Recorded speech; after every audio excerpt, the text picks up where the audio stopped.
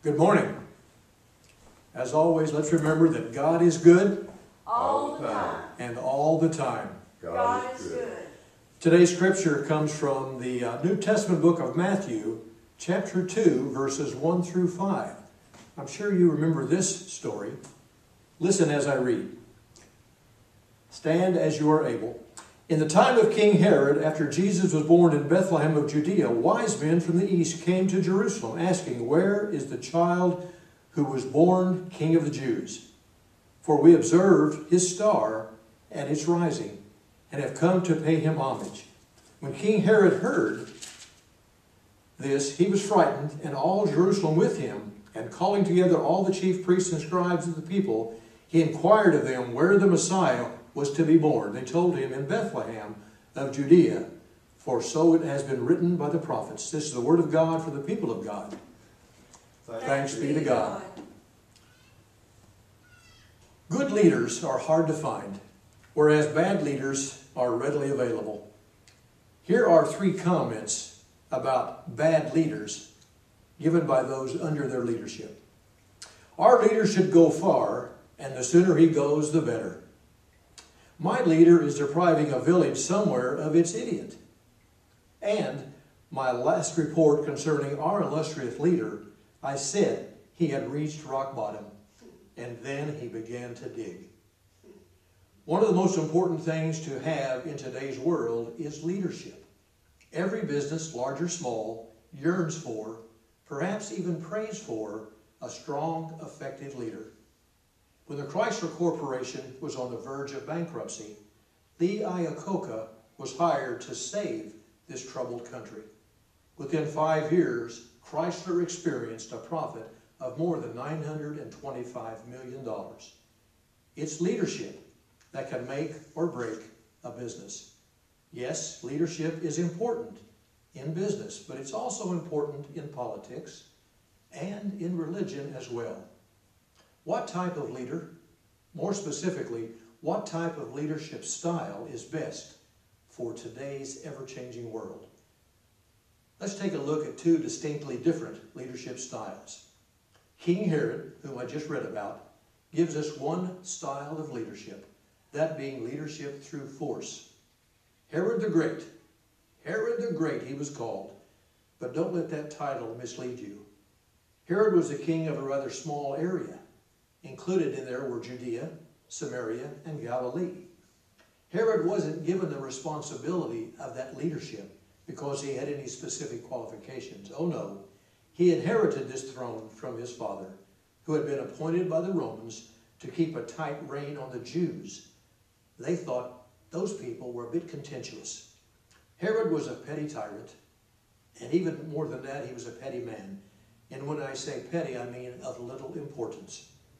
He was in his 70s when the news came to him of the impending birth of the King of the Jews.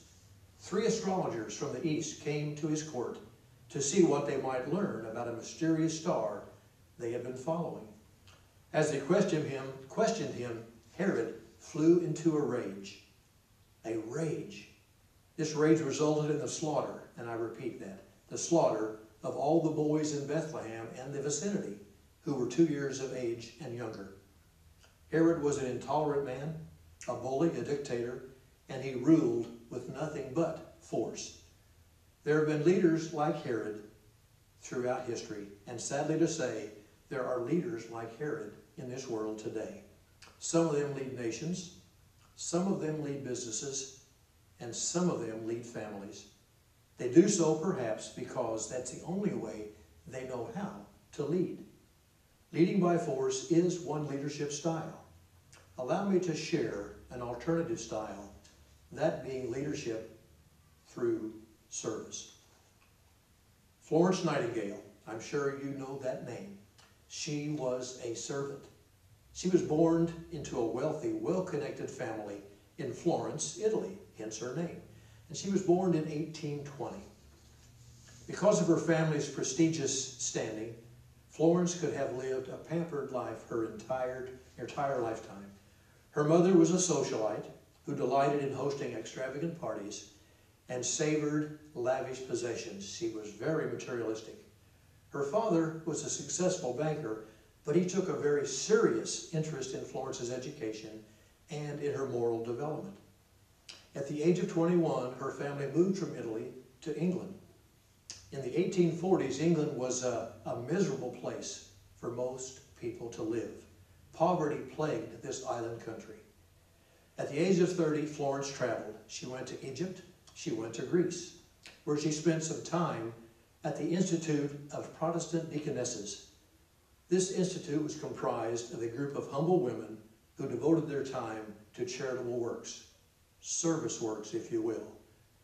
This provided a very stark contrast to Florence in her growing up years because her rich friends were nothing like that. She returned to England and obtained employment as a nurse in a hospital for poor women.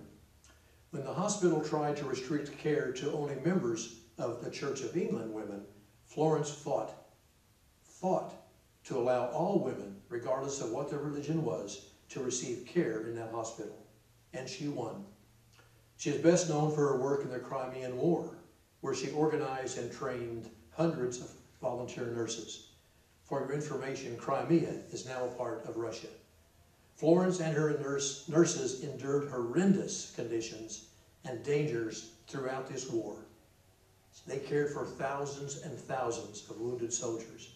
While there, she was stricken with something called hospital fever, but she continued to work even through this illness. After the war, she worked as an educator and wrote a definitive nursing guide and opened her home for nurses. Florence Nightingale died at the age of 90 after devoting her life to the service of hundreds and hundreds of people. She single-handedly transformed the face of nursing, making it a very well-regulated and very well-respected profession. Florence didn't establish this servant leadership style. Oh no. She merely followed the servanthood example set forth by someone who came before her. And I think you know where I'm going with this. This service leader was, of course, Jesus Christ. Jesus was, without a doubt, a strong leader, so strong that the organization he founded is still prospering 2,000 years after his death. I'm going to ask you 3 questions. Question number 1, how did Jesus do this? Question number 2, how was he so successful in what he did? And question number 3, what can we learn from the way Jesus led his organization that might be applied in today's world? Well, the answer to all 3 of these questions lies in his leadership principles. And of course, there are 3 of those.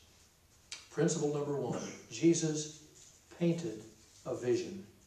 No business, no institution succeeds today if its leader doesn't have a clear vision of what he or she wants for their organization.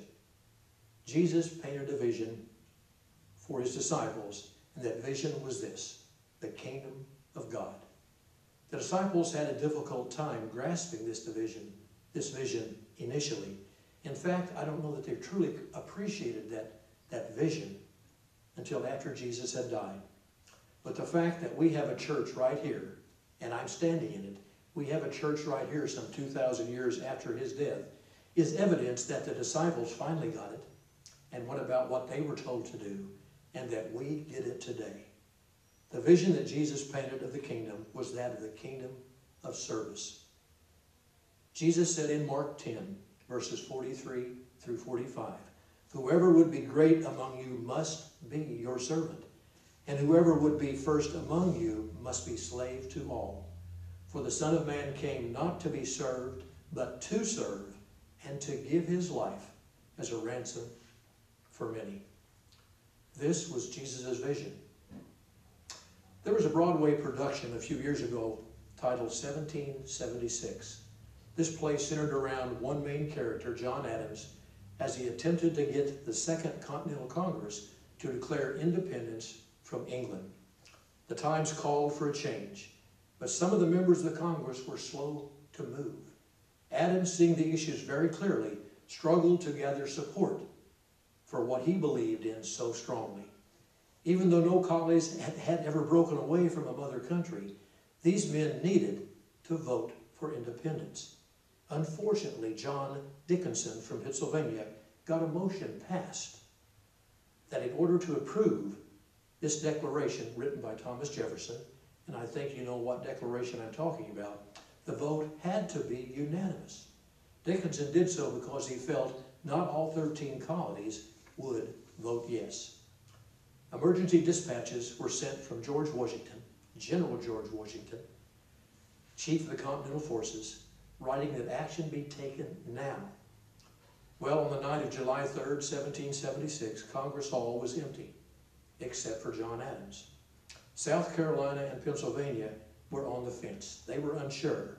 Delaware was leaning towards voting yes, but was yet undecided. Wrestling with the vision shared by only 10 of the 13 colonies, Adams paced back and forth that night. Suddenly he stopped and he looked to heavens and he said, "Is anybody there? Does anybody care? Does anybody see what I see?" Jesus could see what the disciples didn't see. He saw the kingdom of God, the kingdom of service. He painted a picture for them. That's the first step for any leadership. Have a vision and share that vision. Principle number 2, Jesus led with love and not fear. Jesus was a master motivator, absolutely no doubt about that. He understood that you could accomplish more with love than you could with fear. Maybe it's because of my impatience, but I find it extraordinary how patient Jesus was with his 12 disciples. They were ordinary men. Sometimes they were quarrelsome. Sometimes they lacked courage. Other times they were very infantile. In Mark 10, James and John looked at Jesus and asked this, "Teacher, we want you to do for us whatever we ask of you." These disciples sounded to me like first graders, hoping to get a favor from their teacher. Jesus looked at him and asked this question, "What do you want me to do for you?" "Grant us to sit, one at your right hand and one at your left, in your glory." Jesus shook his head, saying, "You don't know what you're asking." I wonder if any other leader would have handled those disciples that gently. Their question showed that they had no understanding of what this kingdom was all about. They viewed the kingdom as one of power rather than one of service. But Jesus kept his cool. He led through love and not fear. Jesus had no interest in intimidating his disciples. He dealt with them patiently and with concern, and I might say with compassion. Jesus first painted a vision, then he led. He led with love. But there's a third thing to note about Jesus' leadership style, and perhaps it's the most important. Jesus led through example. In Matthew 20:20, Jesus asked James and John this question, "Are you able to drink the cup that I drink, or be baptized with the baptism with which I am baptized?" "We are able," they both replied together. But they had no idea what Jesus was asking of them. The writer of Hebrews knew what Jesus was talking about. He called Jesus our great high priest. Hebrews 5:7 tells us, listen as I read, "In the days of his flesh, Jesus offered up prayers and supplications with loud cries and tears to the one who was able to save him from death. And he was heard because of his godly fear. Although he was a son, he learned obedience through what he suffered. And having been made perfect, he became the source of eternal salvation for all who obey him." Jesus didn't just talk about laying down one's life for others. Jesus laid down his life for all. Jesus didn't just talk about the high cost of love. Jesus showed his love always. Jesus didn't just talk about victory over death. He showed us what that is, victory over death. Jesus led by example. This is the type of leadership who can move people to higher ground. A leader who walks the talk. A leader who spends his or her time serving rather than being served. Jesus painted a vision of kingdom of love and service. He showed us what the kingdom was like through both his patient love and his willingness to lay down his life on our behalf. Servant leadership is the very opposite of Herod's approach. Servant leaders identify with the people whom they lead. Servant leaders are willing to get their hands dirty, working alongside their people. But beyond this, Jesus' leadership tells us something about the nature of God. God is not a God of whom we need to be afraid. God is not a dictator. We can approach God just like a loving, patient parent, with confidence and with joy, with the assurance that He will never turn away from us. Some years ago, Life magazine set out to record what young children thought about God. They handed out cameras to 56 children between the ages of 8 and 13. On the roll were 12 pictures. They asked them to take pictures that would reflect what God meant to them. Anything that made them think of God was game for a photograph. Well, most of the children returned with 12 pictures of people that they knew and people that they loved, or things that they knew and played with and loved. But some children's pictures were a little bit different. One 9-year-old boy took one picture of his social worker's office door. When asked why he took that picture, he said, because inside that door is a lady who is very nice to me, and she reminds me of God. An 8-year-old boy named Chris used up all of his film taking 12 pictures of the sky. When asked why he only took pictures of the sky, he said, because that is where heaven is. And that's where my little sister Tina is. You see, there was a fire in our house. Mommy and I got out, but Tina didn't. Tina died in that house. The interviewer then asked him a question. Well, if you think God is powerful, how could He let that happen to your little sister? The little boy said, well, God was probably working that day. The interviewer said, maybe God didn't know that there was a fire. And the little boy said, oh yes, God knew there was a fire. God knows everything. He knew, but He was just busy helping somebody else that day, I think. To tell you the truth, I don't know how to answer the interviewer's question any more than I would be able to answer the parents of those infants slain during the time of Herod. All I know is that if it's not God's will that any child should ever die. There is much I don't understand, but God is the God who revealed Himself in a manger in Bethlehem. God is a God of love, God of mercy, God of hope, and a God of peace. God doesn't coerce by force, people, but leads by love, the love shown to us through His Son, Jesus Christ, during His life and His death. If you're looking for a leader to guide you through this life of yours, I can recommend no other leader than our Lord and Savior, Jesus Christ. Amen.